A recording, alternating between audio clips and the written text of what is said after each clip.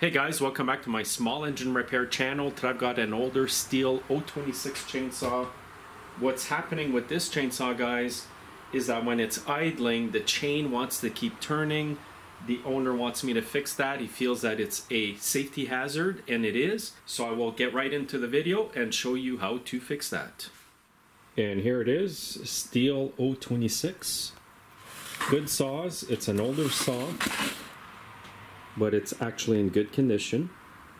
I'll start it up and show you what it's doing.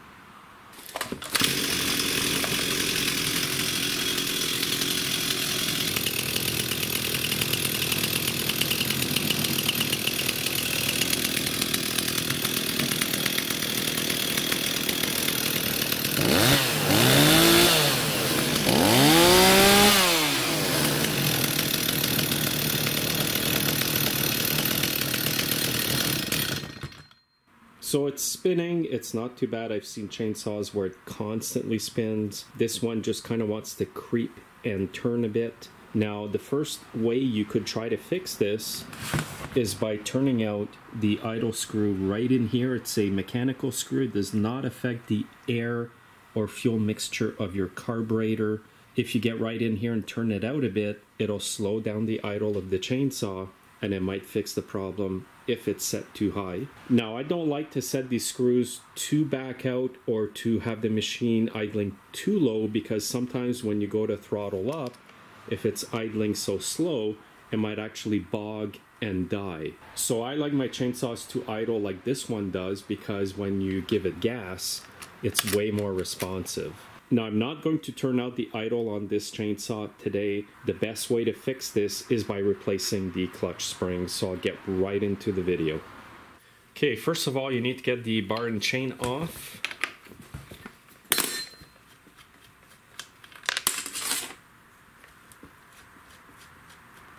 And by the way, this saw here I think is about 25 years old.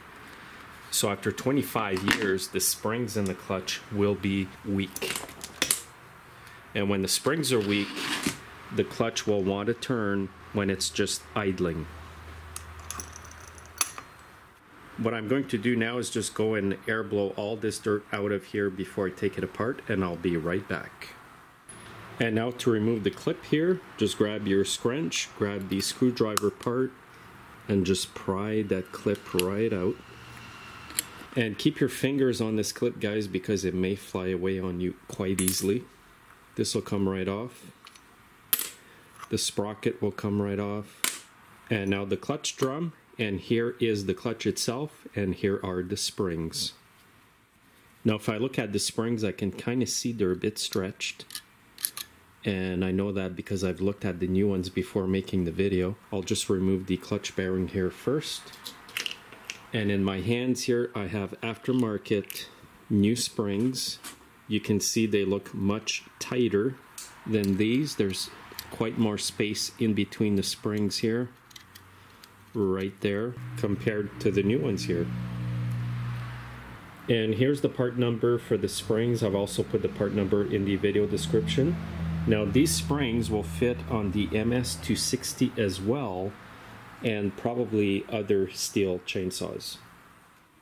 Now the best tool to remove the clutch springs is this small tool here from STIHL. Here's the part number, 5910-890-2800. Now not everybody will have this tool to do this job, so I will do them using other tools today. But if you work on chainsaws quite a bit, I do highly recommend that you go buy this tool. I'll actually take one spring out with this tool to show you just how handy it is.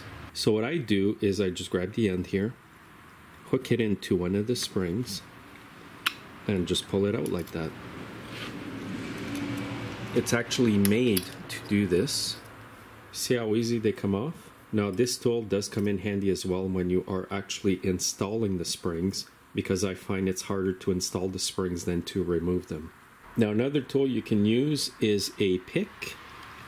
You can just kind of reach in and scoop the spring out.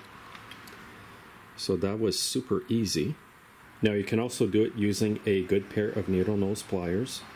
Now this is not my preferred method, but I'm just showing you because I do know a lot of viewers watching today don't have any other tools except the needle nose pliers. Now, once you have the springs off like this, I do highly recommend that you go and air blow all the dirt out of here before doing the reinstallation. Alright, so I've got the 3 springs off. It was pretty easy, as you just saw there. I've got my 3 springs here, and I'm going to show you how to put them back on. Alright, so I'm going to get the first spring in there. And I will use the needle nose pliers to get the first one in. Now when you go to put your springs in, make sure all the clutch shoes are in. They tend to go out, but if you bring them in, it's easier to install the spring. Now what you might find here is when you pull to install the spring, the engine will turn like this. What you have to do is hold it so it doesn't turn on you. What I'll do here is put a 19mm socket over here, just so that I can stop the clutch from turning. So if you're not used to doing this, all you have is a ratchet 19mm socket and some needle nose pliers. You might want to get a friend to hold the clutch for you so that it does not turn. This is not the best way to do it, guys, but I am showing you because I do know guys watching here or women watching don't have all the other tools. So once you have it locked in, just pull on the spring here, make sure the shoe is inside.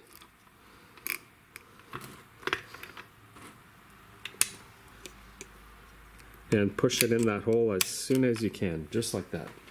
However, for the last 2 springs, I will use the STIHL tool. It's much better. It's very cheap to buy, guys, and a good investment.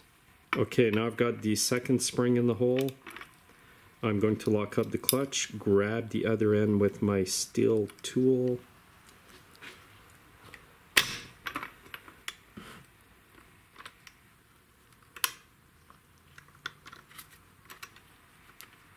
Now, since this one's a bit stubborn, I will just put my screwdriver so the shoe doesn't move here.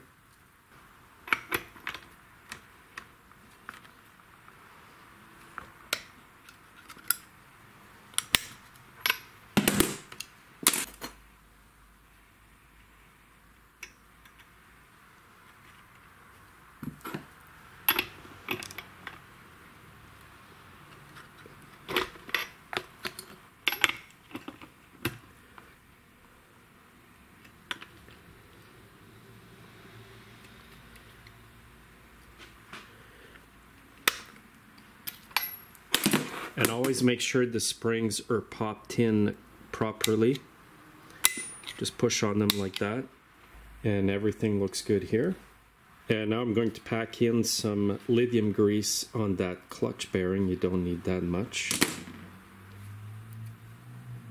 Kind of squeezed out of the tube there pretty quick. And what you want to do is pack it right into the rollers.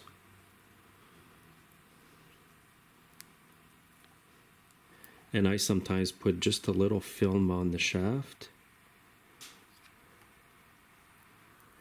And you don't want crazy amounts of grease because you don't want it to get on the clutch shoes here. Now, before you install the clutch drum, it's important to clean it, and I use brake cleaner to do that.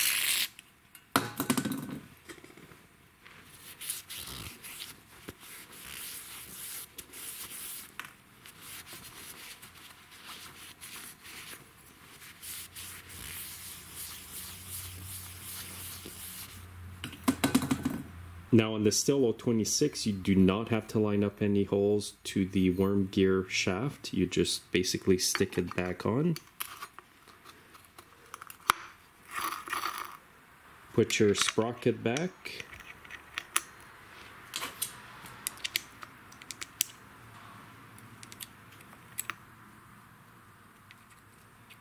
And you can use your needle nose pliers to get that little E-clip back in. Alright, so I'm going to get the barn chain on.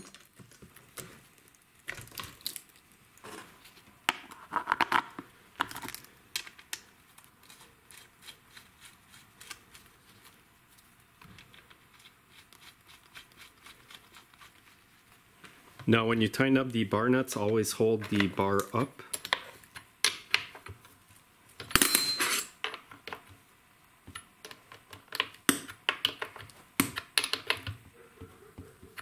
So now I'll start up the saw here, see how it went.